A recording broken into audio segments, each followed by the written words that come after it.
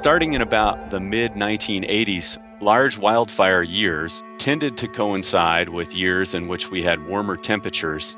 Now, when we crank the temperature up, that snow melt happens even earlier in the year. This year in particular, we had reduced snowpack compared to the 30-year average. In fact, in the Sierra Nevada, the snowpack this year in March was about 50% of the 30-year average. And then we end up with a longer, drier, warmer fire season, which is more conducive to creating the conditions that allow these large wildfires to burn.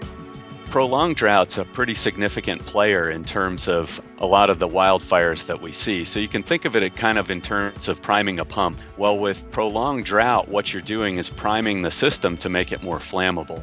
And then the other side is that we've got roughly a century of fire suppression policy. And so now what used to be open forest is pretty closed canopy forest. So there's a lot more trees, a lot of smaller trees.